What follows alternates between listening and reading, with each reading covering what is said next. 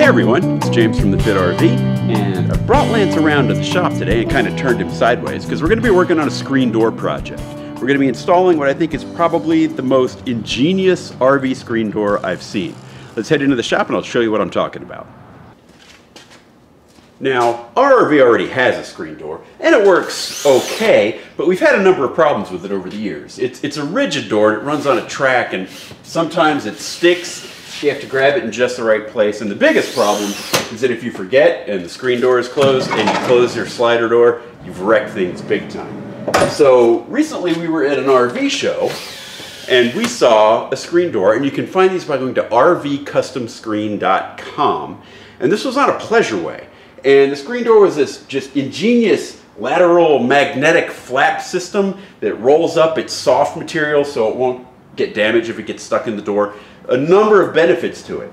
And we saw it and we tried to order one, but they didn't make one for the Travato. See, they made screen doors for the ProMaster that opened in the front, and we've got this here, so we needed one that opened in the back. So I actually contacted the company. They're out of French Canada.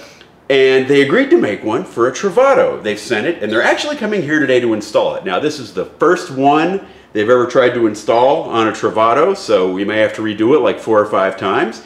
But we're just going to have Steph film it throughout the day as we install this, and we'll just see how it goes. I'm excited about it. Hope you are too. Let's get going. Okay, so we're going to get started by removing the old screen door and cleaning up around there because there's some Velcro that we need to stick on there. So that's the first step.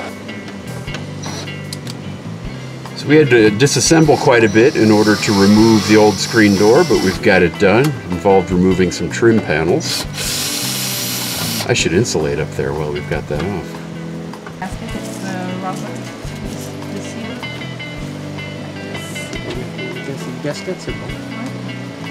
Here we are working a Velcro seal alongside the gasket. Maybe even a little bit underneath the gasket. Okay, once the Velcro is up, we're just Velcroing the curtain in place. Yeah, and after a screw, put some screw to fix and it doesn't move. This is a much easier install than I thought. Yeah.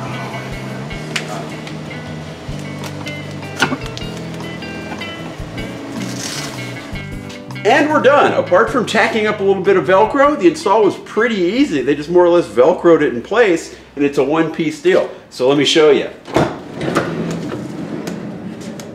Voila. Notice, the door can be closed without damaging the screen. That's the main thing, because I can't tell you how many times I did that on accident. Next, to get in, this is the brilliant part. You just pull this, walk in, and it's a magnetic closure. It closes itself. To get out, you just push through. And to store it for travel, you just unzip both sides here. Then from here inside the van, we just roll this up.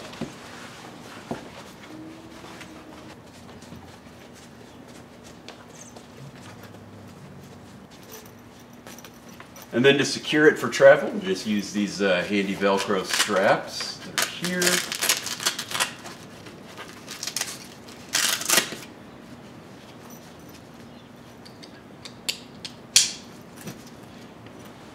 And we're ready to go. Now, this not being a screen door is not going to rattle while we drive or anything like that. But the cool thing about this is that when you get to where you're going and you're ready to set up camp, just unhook the straps. Secure the Velcro back here. Boom. And that's pretty much all there is to setting up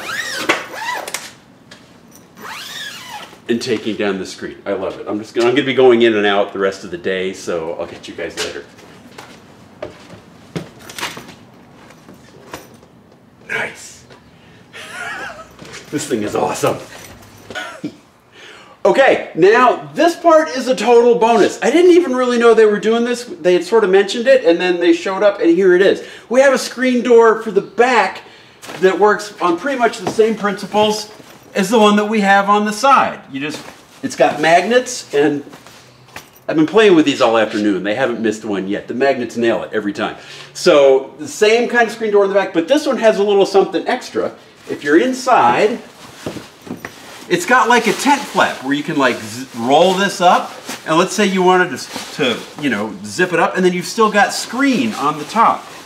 So now on most Travados, the bed is actually kind of down here, so you could like zip it up to there, still get fresh air on the top, and you're asleep down here on the bottom. The other thing they've done, and this is specific to the Travado, is they've got this solid panel here, and you can actually open it to access the underbed storage without having to disturb the screen that's in place on the rest of the thing.